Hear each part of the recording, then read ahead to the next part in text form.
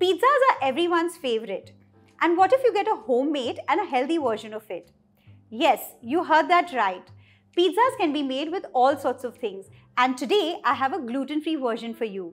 Hi guys, this is Ruchi. Welcome to Rajshri Food. And let's begin with the recipe for gluten-free Bhakri or Bajra Pizza.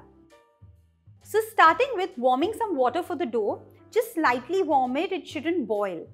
So let's add some water in this pan.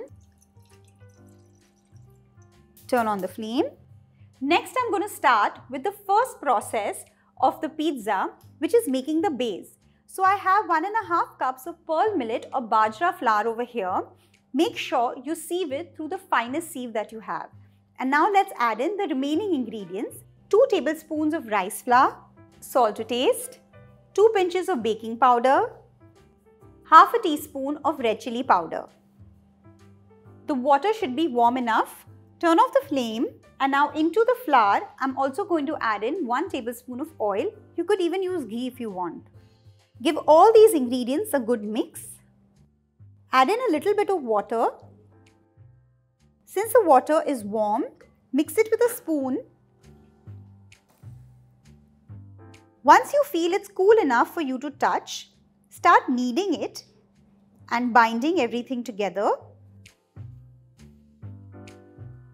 Knead it properly and make sure you do not rest the dough for more than 5 minutes. Let's start rolling the dough. Take a portion and make a round ball. Make sure the dough is nice and soft.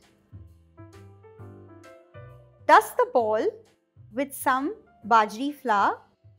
Over a parchment paper, or you can take 2 sheets of plastic, we're going to roll the bajra base. Let's start rolling this in a thick sheet. Roll it in a thick roti, not a very thin roti. Very carefully peel the top butter paper. Cut it with any kind of a sharp edged lid or a bowl that you have so that we get nice round pizza bases. And now very carefully, we are going to place this over a medium hot pan to roast. So pick it up with the butter paper only and put it in the pan and peel off the paper. Medium flame, let it roast for about 30 to 40 seconds on one side.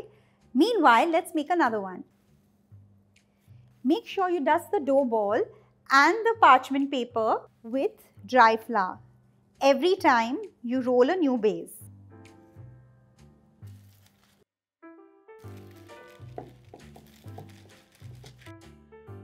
We need to flip the one on the pan, so very carefully.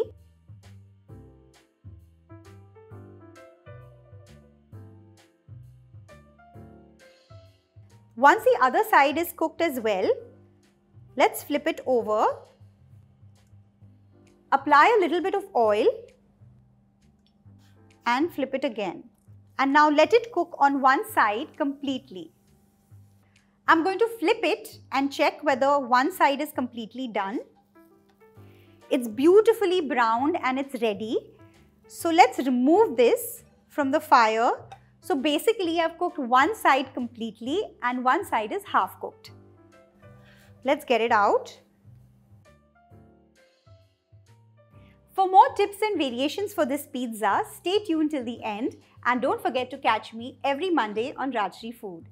Meanwhile, let's make another one in the same way. On the side, which is completely cooked, I'm going to apply the pizza sauce.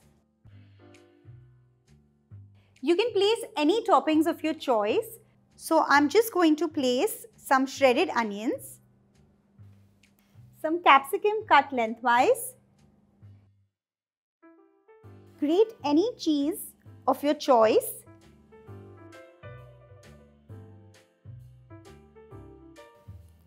I'm also going to place some jalapenos and black olives. Sprinkle some Italian pizza seasoning and some red chili flakes. This pizza is ready to go on a pan and I'm just going to keep it on the side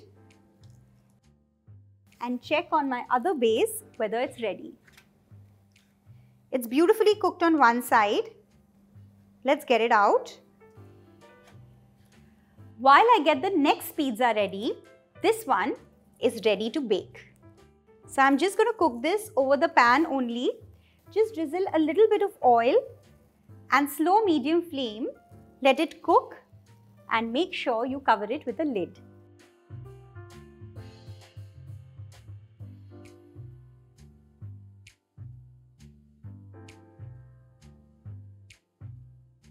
Let's check on this. The cheese is beautifully melted and the crust is also nicely cooked. Let's remove it from the pan. So this takes about 2 to 3 minutes to cook. Let's place the other one. Drizzle some oil. Cover and let it cook.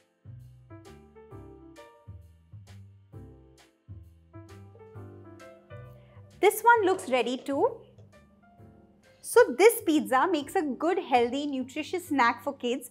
I'm sure you won't mind making them often. So do give this a try. Let me know how it turned out. I'll see you soon. Bye-bye. Bajra is very warm for the body. So if you're eating this during summer, make sure you do portion control. You can use other millet flours like ragi, sorghum, etc. And for the toppings, you can use any toppings of your choice like baby corn, mushroom, yellow corn, colored bell peppers, anything. If you're making these pizzas in a large quantity, you can make the base and keep them in advance. Cook one side completely using oil and the other side half done.